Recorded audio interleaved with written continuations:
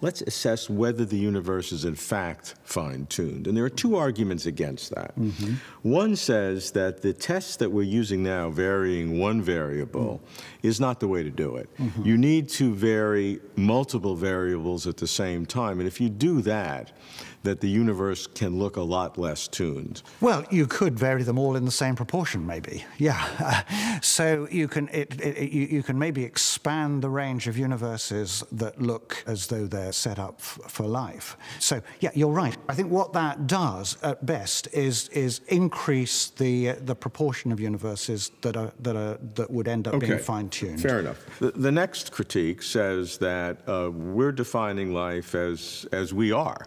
And it could be that there's other kinds of life that would be selected for or generated by a different kind of universe. And if we don't know a different kind of life, we can't assess that possibility. Yeah.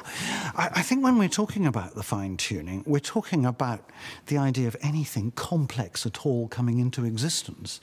I mean, if you change these parameters, you get all the hydrogen turned into helium in the first fraction of a minute or so of the Big Bang.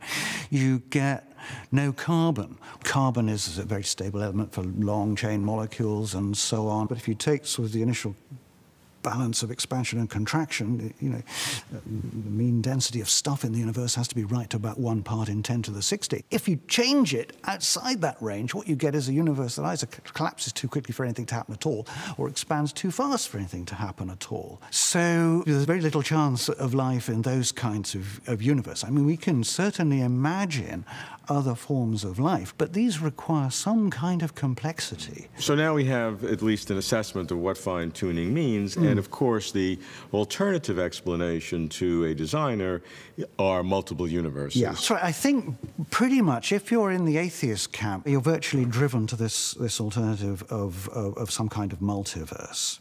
Now, it seems to me there are a lot of problems with that, not least the fact that we could never observe other universes. Well, you would admit that if you only have one universe and the constants really are fine-tuned, that's a bigger problem. So multiverse reduces the need for God. Would you not admit that? I would agree that it's an alternative explanation and that the fine-tuning demands some kind of explanation.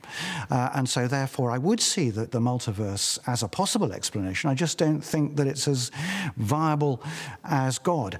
And your opinion is fine, but what I'm saying is a simpler issue, that the multiverse, in a multiverse, the need for God would be less than if we had a single universe truly fine-tuned. I think that's correct, yeah. But you would then go further and say even if the need for God is reduced, it's still there. Yeah, exactly, because you still have to ask these meta questions. Why this multiverse and not another multiverse? Why is there a multiverse at all? Why is there something rather than nothing?